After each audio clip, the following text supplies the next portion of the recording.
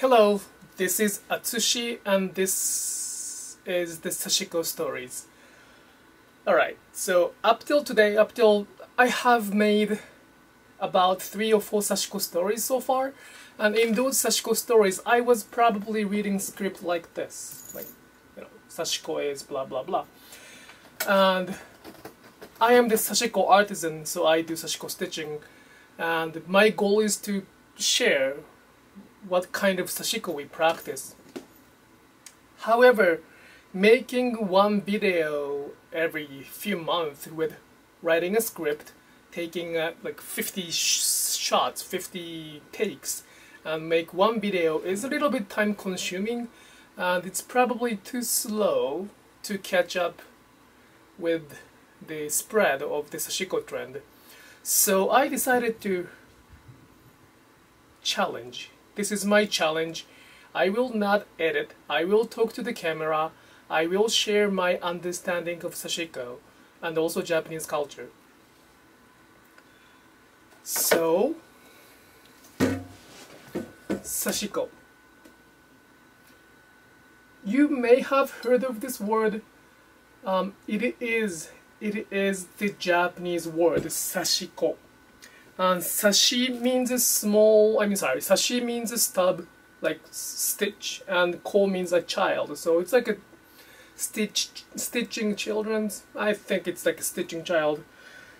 But the point I would like to share today is that it is Japanese word. Therefore, there's a very strong connection between the Sashiko and Japanese culture. I will not be offended if you call your stitching Sashiko with trying to understand what the Japanese culture is like. However, it is a little bit uncomfortable to see a Sashiko pieces without any sense, feel, taste, or respect to the Japanese culture. The hand stitching culture exists every single cities, towns, continent, anywhere. Like people hand stitched a few hundred years ago, before the Industrial Revolution kicked in. So I am not going to say, I'm nowhere saying that Sashiko is very unique in hand stitching. It is not unique at all. However, Japanese word Sashiko is hugely related to the Japanese culture, and I think it is my responsibility, it is our responsibility as Japanese to introduce what the Japanese culture is like. So I was going to do it little by little by making Sashiko stories, but if I make like 5 Sashiko stories every year, that might be a little too slow. So this is a game. This is the Sashiko Stories challenge. I don't know how many stories I can share, but I believe I can make many more Sashiko stories by not editing or writing a script. So I may not be able to answer your question. I have a platform, Patreon, where I will answer the questions. But please leave the comments here with the questions if you have any specific questions or requests to cover. I will talk about what is the Japanese culture is like to me, and asking the other Japanese friends who also practice Sashiko what is the Japanese culture for them. By the way, this is like a small talks, but have you ever heard that a Japanese apologize a lot? We do very much apologize in many occasions. Like we say suimasen or gomen nasai in many cases, and that translates to the English word or sentence I'm sorry. And probably you have met many Japanese who keep saying I am sorry over times. Like, let's say if I have to go through the shopping cart where people are shopping, many people say excuse me, but for some reason I say I am sorry.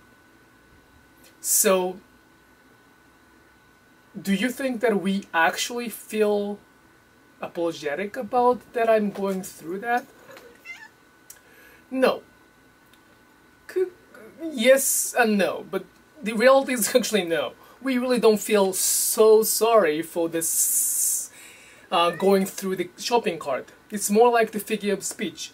It's probably the equivalent of oops or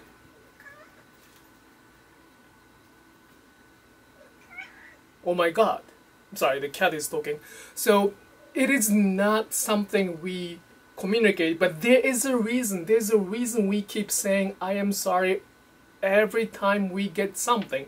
I even say I'm sorry for getting the spoon for this for the dish. I don't know, I just cannot change that because it is culture, it is my mindset, it is my philosophy from Japanese culture. Those culture is hugely very much related to the Japanese, those Japanese culture is very much related to the Sashiko stitching itself as well. So this is the video, this is the story of Japanese culture which can enrich your Sashiko stitching. Phew! I hope this made sense. Again, I feel very uncomfortable because it is not my strength to do the public speech in my second language, but this is something probably I gotta try, and I hope and I promise I will get better every time I try this. Alright, I will see you in the next Sashiko story. Bye. Bye bye.